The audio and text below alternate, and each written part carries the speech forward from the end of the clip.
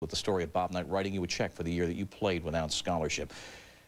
Do you still feel a kinship towards IU even though you left out? I'm a Jayhawk.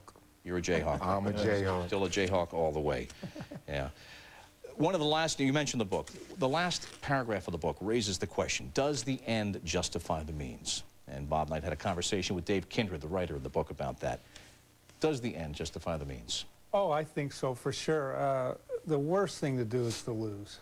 You know, if you're in, that's your job, that's the players' jobs, the coaches' jobs, and you're playing for a wonderful university and a fan base, and boy, when you lose, it's like a death. I mean, you feel like everybody's been let down, especially your players and yourself. So yeah, I think it, you know, to work as hard as you possibly can at anything. You know, coach yelled at me, coached you guys, whatever, but you know what? The next day we came back and tried harder. Does winning justify what a player goes through? No, because I had a wonderful experience at Kansas under Roy Williams, who totally different in his coaching style, and I learned just as much without that particular style of coaching. 10 seconds. Does it justify? The ends justify the means? I believe so.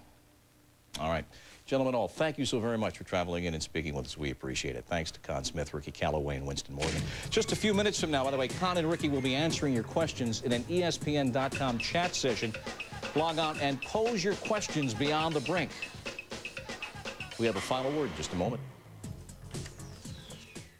One epic and on ESPN, a re-airing of Season on the Brink, the movie, right after SportsCenter. If Bob Knight's accomplishments could be reduced to simple numerals and box scores, there certainly would be no questions about his legacy. But nothing is that simple. There are shades of color and nuance, questions of fairness, words such as loyalty, and images of championships and of chairs. It has been said that Bob Knight likes to get the last word, and so tonight he does. I had a friend of mine send me a thing once, and maybe you can use it somewhere. When my time on earth is gone and my activities here are past, I want they bury me upside down and my critics can kiss my ass.